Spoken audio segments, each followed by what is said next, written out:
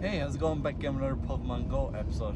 We're just heading down to a new level 1 raid boss, which was added last night, along with the arrival of Giratina. We have a new level 1 raid boss at Bagon, which is quite appropriate, as there will be a community day featuring himself on the 13th of April next month, another Saturday, 3 to 6 once again, which is an interesting time.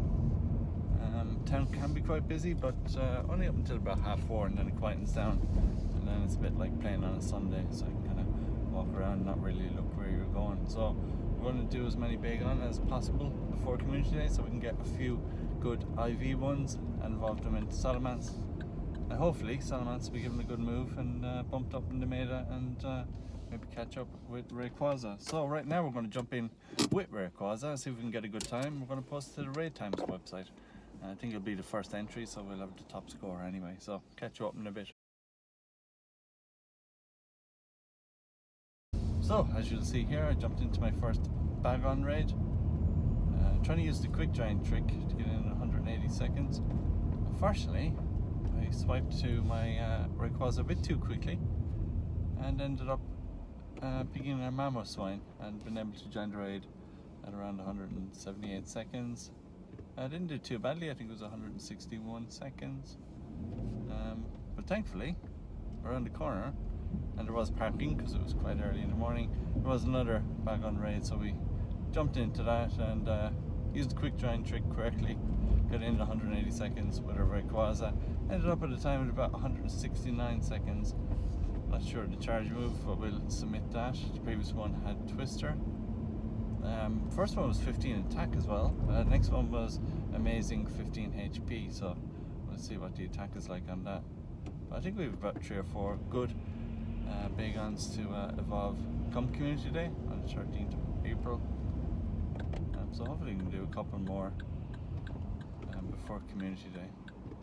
And also we've got a bug event coming from the 2nd to the 9th of April. Which will see the appearance of a lot more bug-type Pokemon, possibly the introduction of a shiny Scyther. But as we've seen with the grass event, Niantic are not releasing a new shiny with each event. I suppose it makes sense, they're not trying to rush everything out. So incense will last twice as long, and more Pokemon will appear. So that'll be quite beneficial to rare players. They'll be able to stick up an incense and catch some bug type Pokemon. Maybe they need it for their bug medal to get that to gold.